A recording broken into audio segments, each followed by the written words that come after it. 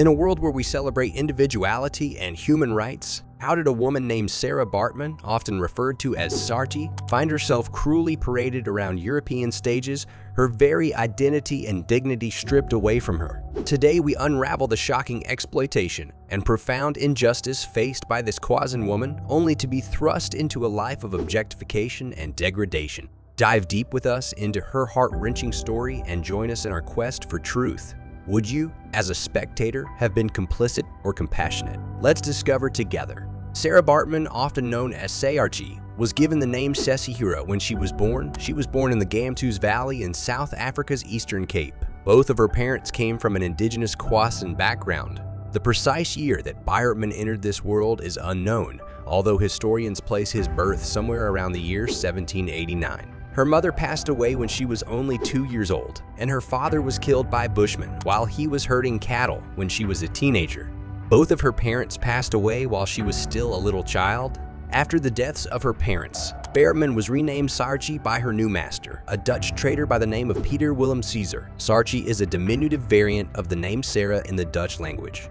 She was sent to Cape Town, where she worked as a domestic servant for at least 2 years after she had already resided there. Baartman was a wet nurse for Peter Caesar's brother, Hendrik Caesars, after she had a kid who unfortunately passed away while still an infant. Hendrik Caesar started treating Baartman in the city hospital so that he might make a little additional money. Alexander Dunlop, a Scottish military surgeon who lived in that area, was employed at the Cape Slave Lodge and also had a side business supplying animal specimens to showmen in Britain. He took an interest in the naturally curvy physique that Baartman possessed. Statotophagia is a condition in which significant amounts of fat collect in the buttocks and thighs, as was the case with Baartman. She was also known by the disparaging name Hottentot Venus, which was a reference to the Greek goddess of fertility.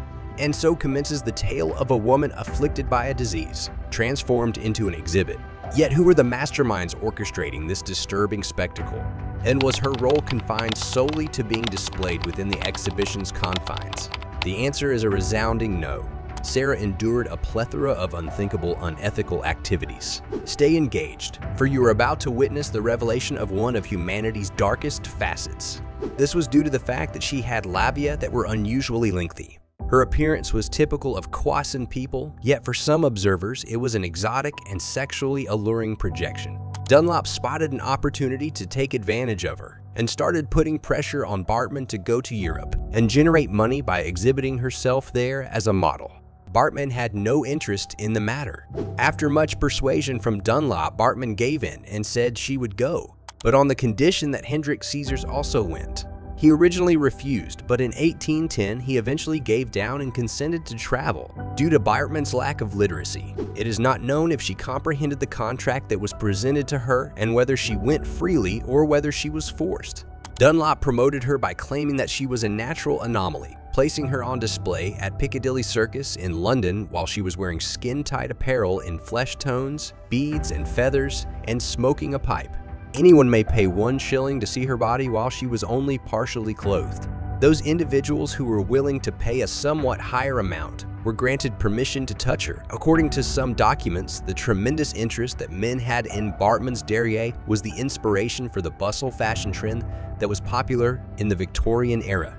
An uproar was made among abolitionists as a result of Baartman's decision to continue his exhibition in London after the Slave Trade Act of 1807. The act put an end to the commerce in slaves, but did not abolish slavery itself. As a result of the uproar that was produced by the Dutchman's display of an enslaved lady, the African Association, which was a British abolitionist society, demanded that she be set free. Hendrik Caesars voiced his objections and asked, has she not as good a right to exhibit herself as an Irish giant or a dwarf? In response, after being left unsatisfied, the association filed a lawsuit against Caesars and Dunlop. The interview with Baartman took place in private and lasted for a total of 3 hours. She testified in favor of Dunlop, saying that she was not being confined, that she had not been subjected to sexual assault, that she had been working in London for profit of her own free will, and that she had no wish to return to her family. Her testimony was persuasive, even though the judge in the case concluded that Baartman had been forced to make a statement. He was forced to throw out the case because he had no other choice. The publicity that was given to the case helped boost the popularity of Baartman's display, which then gradually began to lose steam in the nation's capital. After that, her display was carried on tour around Britain, and it eventually ended up in Limerick, Ireland in the year 1812. In the autumn of 1814, Baartman was brought to France by Caesars and introduced to members of the French social elite before being sold to a man named Henry Taylor. After that, Taylor parted ways with her and sold her to an animal trainer by the name of Jean Rio. According to reports, Rio was the most ruthless of all of Baartman's owners. He exhibited her at the Palais Royal in Paris under more pressurized conditions for 15 months, effectively enslaving her during that time. In these circumstances, according to the author of The Hottentot Venus, The Life and Death of Sarah Baartman, Rachel Holmes Baartman began to engage in heavy drinking and smoking, and it is possible that Roax also forced her into prostitution.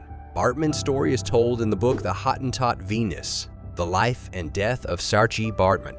In the past, Baartman's display consisted of her singing and dancing, but when Roax was in charge, she was treated like an animal and led around. She was seen by painters and zoologists alike, both of whom desired to conduct research on her in order to advance scientific racism and as an object of sexual uniqueness. As a result, she became the focus of many people's gazes. In addition to that, she was displayed at the gatherings of the wealthy. She died at the age of 26 in 1815 from an inflammatory and eruptive condition, possibly syphilis rendered worse by drunkenness.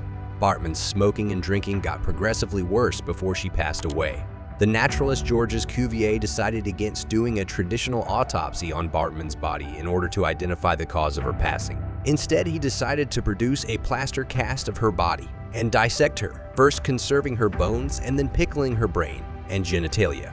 After that, they were shown to the public as exhibits at the Museum of Man in Paris, where they stayed on view for the duration of the museum's existence in 1974. Cuvier wrongly said that her physical parts indicated her sexual primitivism and intellectual equality with that of an orangutan. These body parts were displayed as evidence of Cuvier's thesis on racial evolution. His intention was to formalize a social order that placed black people at the bottom of the hierarchy, next to animals and white people at the top. This was a prevalent ideology during that time period. The reality, however, was quite the opposite, since Baartman possessed a high level of intelligence and was fluent not only in her mother tongue but also in Dutch, English, and even a little bit of French. Nelson Mandela, then the president of South Africa, made a request for her bones and a plaster cast in the year 1994. After having initially raised objections, the government of France eventually gave in and consented in March of 2002. In August of the same year, 187 years after she had passed away, her body was laid to rest in the town of Hankey, which is located in the province of Eastern Cape. As we bid farewell to the tragic tale of Sarah Baartman, let her story serve as a haunting reminder of the injustices of the past and the urgent need for empathy and understanding in the present. We hope it has ignited a passion for justice and compassion within each of you.